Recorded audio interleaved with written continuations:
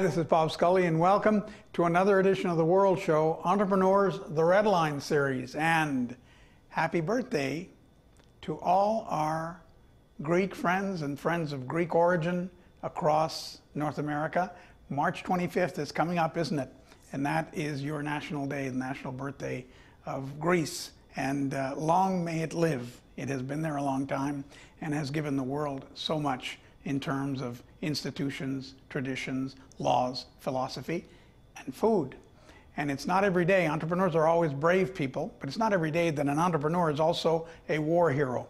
That was the case with Georgiadis, who was a World War II hero in the Greek resistance, who walked half his country on foot to go back home after the war, then got on a boat, and a man who obviously feared nothing started a company the minute he got to America. That company would eventually grow to be the largest supplier, importer, and maker of Greek specialty foods in North America, Krinos. And you're going to meet his son-in-law, a worthy successor, an entrepreneur in his own right, but a very elegant man who can talk about Greece, its present situation, and the wonderful qualities of Greek yogurt. Here is Alexander Georgiadis. Alexander Georgiadis, Kalimera. Kalimera. I am holding what's going to be one of our topics today, magical Greek yogurt. Everybody's talking about Greek yogurt, but let's do this chronologically a little bit. Let's go back to Greece around 1950, after the war, when your father-in-law was a war hero. Let's talk about that. Well, coming out of World War II, Greece had the Civil War. So he spent about 4 years up in the mountains fighting. He was in the elite force. Came back home on foot, all the way from the north of Greece to the south of Greece.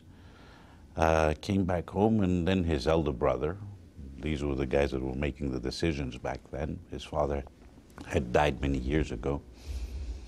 Told him that he should take off and go to the United States. That was the big new market. They had their olives, their olive groves. They needed a market. So, in Amphissa, near Delphi. In Amphissa, near Delphi. So I guess the oracles had something to do with that, and they picked the right market. So he left for the United States on board a ship, landed in New York without speaking a word of English, waiting for the olives to arrive. They didn't travel with him. No, obviously not. He set up a little company, and at the same time, which was called Arista Olive Company back then, and at the same time, he enrolled gradually. He started learning English, and he enrolled to New York University to finish school, and he finished business school there. With his classmates and some of his fellow war mates that they were fighting together, these were the first people that he hired, and they stayed with the company for many, many years. Oh, really? Wow. And they set up this little company, and they received the olives. They started selling olives to the little stores. There were a lot of Greek immigrants back then. And gradually they said, okay, you know, the olives are doing fine, so why don't we bring some olive oil as well? So the brother arranged, and he shipped some olive oil as well. Oh yeah, he's back home. He's back home, organizing all this. Yeah, of course. And then with the olive oil came, you know, additional products like tomato paste and peppers and all sorts of, you know, products that the Greek immigrants were looking for. They had left, you know, some of them didn't even speak English yet. They would go to small stores to buy the products that they loved and cherished, and they were all homesick. Of course. They came to find some work. Cheese came along, and the feta cheese, which of course was back then only consumed by the Greek immigrants. No, that's true. Nowadays we have trouble understanding that. It was very, very specialized. Very specialized product. So the olive oil was probably the biggest success. And back then, the brand that this company was packing in Greece, the name was Krinos. Which means? Which is a flower. I think it's a lily, right? A lily. I'm cheating. You told flower. me before, so that's why I seem to know. It symbolizes the purity. Yeah. This became a big success. So all the store owners would wait for the olive oil to arrive. And as John's little truck was making the deliveries, they would come out and they say, Krinos has arrived, Krinos has arrived, which was referring to the olive oil. Yeah. So by 70s, in the 70s, there was no point in having Arista Olive Company. In the first, so the company changed name, and everybody knew it as Krinos anyway. Yeah. So it switched to Krinos. And you became, the Krinos, became the biggest importer. It was ahead of its time in a way, because now Greek food is very fashionable. But in those days, it was a specialty line of products. But you became the biggest in North America, I think. The biggest in North America, and of course we catered at first exclusively the immigrants, the Greek immigrants. But things started growing. Let's not forget, one of the biggest jobs that the Greek immigrants would do after they settled was make restaurants. Yes, of course. So Greek food was of course, there. yeah. That was the first way that the North Americans were introduced to Greek food. And So Greeks that was even kind had, of easy. I've even caught some Greeks running Chinese restaurants. The Oh, Greeks yes. were very good. Very good at running restaurants. Yeah, it's really a whole culture. And one interesting thing is, in those days, Astoria, Steinway, Long Island City, in Detroit too, there was Chicago, a very thriving Greek community. But also on this side of the border, Montreal, Toronto, and even more recently, in a way. I think the immigration came a little bit later. So your father-in-law, Mr. Moschalaides, John Moschalaides. Moschalaides, had the vision, a little bit like Rothschild in the 18th century, on a smaller scale, to send his family in different directions, just as he had been sent. So your branch, you married his daughter. Mm-hmm. Your branch came up here. It's in Canada. Well, he had come up here before that. We started in the Canadian business in 1965 as Arista back then. Mm-hmm. Then in the 70s again it was renamed to Krinos Foods. It started off in Montreal, a very small operation, a very small warehouse out in Montreal. Later on, the business was doing very well. There were quite a few Greek immigrants that had landed in Canada as well. Mm-hmm. Later on, we opened in the late 70s. The company had a big warehouse in Toronto. So we were serving these two big communities, the community in Montreal and in Toronto, through Krinos Foods Canada. Basically, back then, they shared, they had the same products. Whatever you had in the US, you had in Canada. Mm-hmm. But there were, of course, some differences, but nothing as visible because it was, again, exclusively for the Greek immigrants. As things changed, and now we've reached to the Canadian consumer, and Krinos Foods in the US is reaching the American consumer, things are starting to change. They are starting to diversify. We have different products here, or we market the products differently here than we do in the US. I'm handling the Canadian operation. Mm-hmm. But I didn't know there was a difference in the consumers for oh, yes. Mediterranean items. Oh, yes. I think the Canadian consumer is a lot more European compared to the American consumer. The American consumer is very price conscious. Here, the Canadian consumer is also very quality conscious, or a lot more quality conscious. Nice. Willing to pay a bit more. Of course, you've seen the big trends start from the U.S. Yeah. Greek yogurt, we talked before. That's right. We're going to talk about it again. Yeah, of course. But it's interesting to. I'm sure it must have been even more interesting to you. It's interesting to me how it broke out of the specialty market. The public taste went to Mediterranean diets and so on. Were you surprised by that? Because I think it exploded at some point. I think it exploded in two phases. You know, the first explosion was when through the restaurants that people were getting accustomed to. Even the Greeks, we talked before, they can have steakhouses, they can have Chinese restaurants. Yeah. The Greek salad is there. True, eh? Yeah. No matter give what. it a Chinese name. You can give it a Chinese name, but the Greek salad is there, feta cheese is there, olive is there, and they do appreciate their olive oil to be good quality, and they do try to get the best. So there was a big initial expansion. I think back then we tried extremely hard to build on the Mediterranean diet concept. It was quite hard. It's not that easy. First of all, Mediterranean, it's a big area. It's not exclusive to Greece.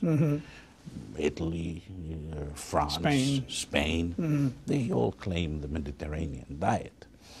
So we didn't really have such a huge comparative advantage towards the big Italian importers or the big French importers. Probably the turning point where the Greek products really saw the second boom was the Greek yogurt presence in the United States. Really? Oh, Suddenly this exploded out of proportion.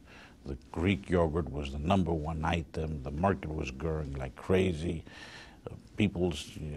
Companies started saying, what's going on here? It changed completely the yogurt category. And that's because we have to talk about it because it's very fashionable. Everybody demands Greek yogurt, and then on menus they put it down. What's so different about it? I would say everybody's stressing that it's healthy, and it is. It has all the protein and very low fat or zero fat. There are many products, in my opinion, that can qualify in this category. It tastes good. It really tastes good. They whip it differently. There's something to the... They strain it. To make the proper Greek yogurt, you have to strain the water out of the milk and make it thick. Now, there are two schools of thought on that. There's one school that says we make the Greek yogurt by adding solids, so that will make it thicker. And then there's a school of thought where you simply strain the water out.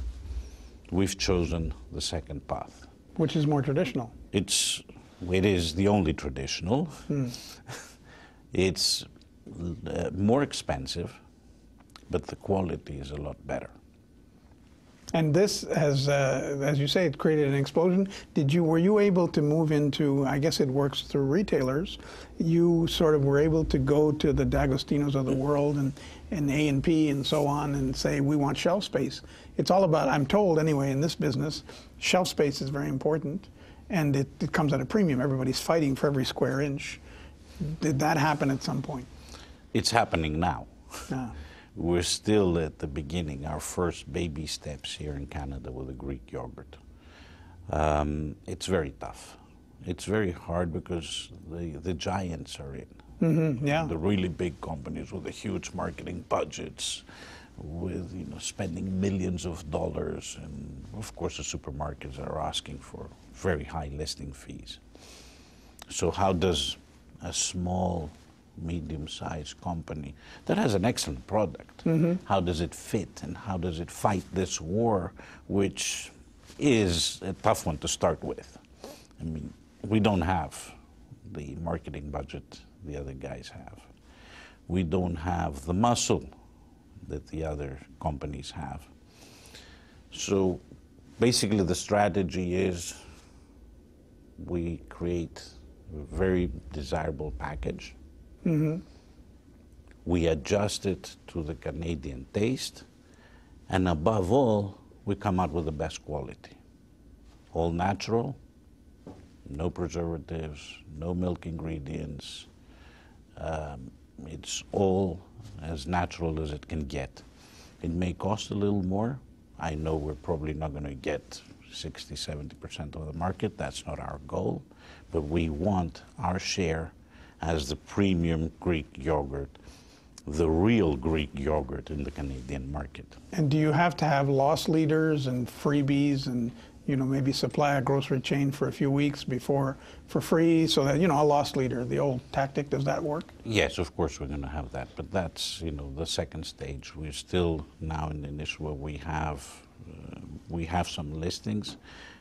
It's very difficult for us as well. Don't forget, it's a company that has been distributing so far long life products. Mm-hmm. It's Yeah. a big change for us Yeah, now. The this short life product That's is right. very Yeah. different. You have to keep replenishing. We have to keep. The whole plan was from the beginning, because it was in our mind, and we have to establish ourselves in Canada. Who do we want to be?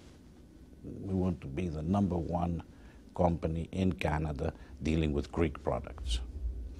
So the first thing you have to do is establish yourself as the #1 in feta cheese. Yeah, right. That's what defines. Let's not forget. Yeah, of course. That's what defines the Greek salad. Yeah. the Greek products. Yes, you're the right. salad, Greek salad, feta cheese. But not feta from in Greece, as I recall, because I used to have pizza. It was really great in Athens. They would serve you pizza made with feta. They told me it was from the sheep, the real feta. Yes. Here it's not, right? It's from. No, that's not. That's where we made a big change in Canada. We have our dairy plant. We had an excellent synergy with the dairy plant in Canada, and we are an affiliate company of ours. We built a state-of-the-art dairy, and we make feta cheese in Canada from 100% sheep, 100% goat. From the ewe. Cow and goat. Really? Or cow. We have 7 or 8 different kinds of feta cheese. Oh, really? And it's surprising how different it is. The people in the West, in Vancouver, would go for goat more than the people in And Toronto. how about in America? Same thing? America is different. America is a very different market. There is a lot of domestic fat, and that would be probably the bulk of it. But it's all cow. I mean, It's cow, not, yeah, that's it. And so your best sellers, feta, open the door, and yogurt will be the cash cow, no pun intended. That was the idea. We come in, if we manage to make a real impact in feta cheese, then automatically when we come out with a Greek yogurt, because it's Greek, people are going to, well, and also Krinos, they know your brand. Krinos, they know our brand now, and they know we specialize in anything that has to do with Greece and Greek products. So rightfully so, we would probably be the people that know best how to make the real Greek yogurt. And I was curious when I was reading the research if the terrible economic crisis in Greece would come up, and it does come up. You mentioned to our research people that your suppliers, some of them went bankrupt. Let's talk about that. When did you ever think Greece would get hit with that kind of tsunami, the way it did, economic tsunami? I think that something was definitely coming, but not to that magnitude. And there's a lot of talk about, the deficit, Greece, that. I think when thinks about Greece, we have to realize we're talking about 6 years of recession, over 27% of unemployment, and what's even worse, close to 60% unemployment for the young people.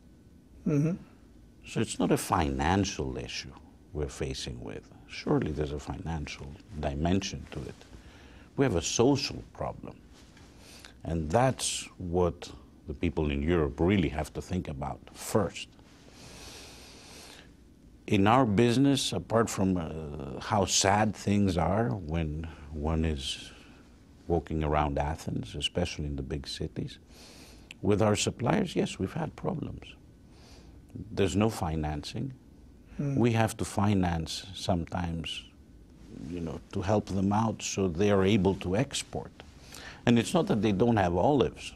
The olives are there. It's they don't have the material where to pack the olives in, which is basically imported. So the whole chain of the whole chain.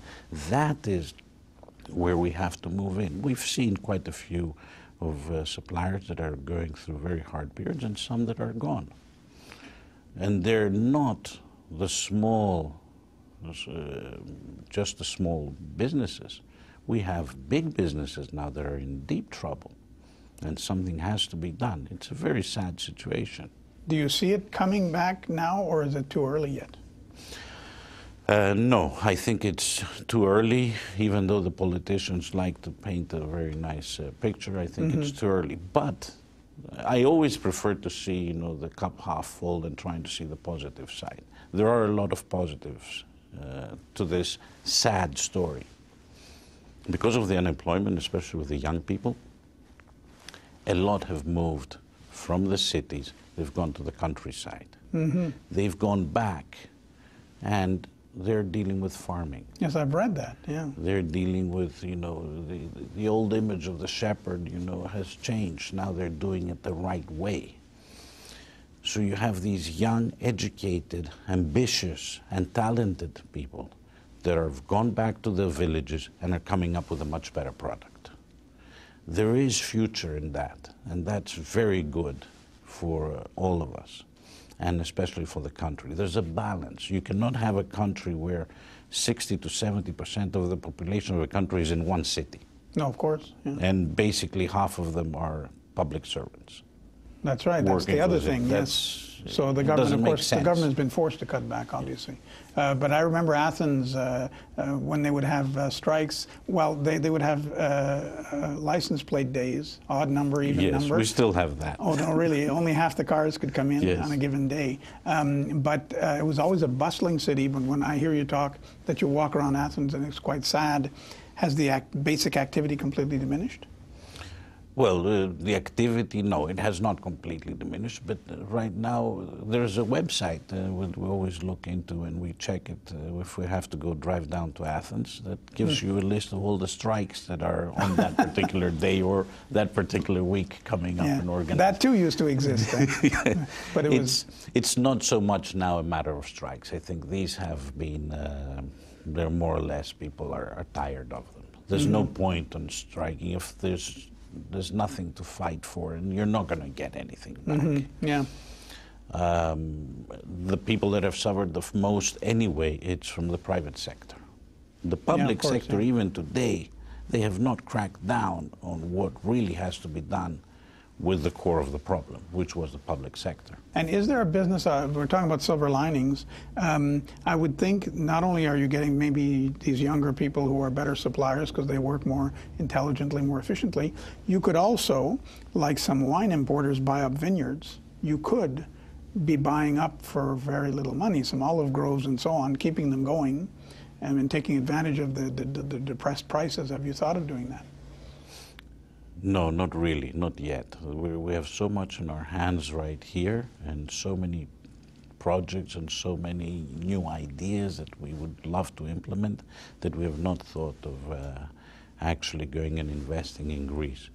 Maybe the third generation in this company, our children will do that, and I would be very glad to see it. And when you go back to Amphissa, you must be like the hero. I mean, your whole family, and Moschalaidis, the two families they must have streets named after you. There is actually a street. Really? Yes, actually, yes, there is a Moschalaidis street. And we did recently, about 4 years ago, buy from the cousins the family house and renovate it. It's a beautiful house that I love to go there. It's really so nice and peaceful, and I love that little town. Yeah. It's a joy to be there. 2 weeks ago, before I flew back to Canada, I spent the weekend there, and I think that gave me the strength to go on. Yeah, and to keep on and to keep on making this. Yes, so, Alexander, exactly. Efkaristo. And long life and good luck to you. Parakalo. Thank you very much. Thank you. Thank you. Alexander Georgiadis. And now here's something else coming up on the World Show. I think that what's really interesting right now, and why my job is so complicated, is that we have to do business with clients in a lot of different ways using a lot of different technologies. And we're doing that at the same time as things are changing drastically. So one of the biggest changes lately has been collaboration and communication technologies have been massively maturing and growing. Like things like video conferencing are tools that are now available. So whereas folks may have wanted to work directly with the teller and then moved to ATMs. Folks now may have the opportunity to work with mobile mortgage specialists who bring laptops, computers, tablets with them on the road. And if you're used to coming to meet with an account manager, we're looking at right now what are some of the different ways that you can communicate with that account manager through video conferencing and other options. So we have to manage the current state, the changing state, and all of the different flavors until we see what's really going to fall out and how people are going to choose to do business with us. Alexander Georgiadis was our guest this week on Entrepreneurs, the Red Line series of the World Show, a special edition for Greece's national holiday on March 25th. I'm Bob Scully. Have a great week. Thanks.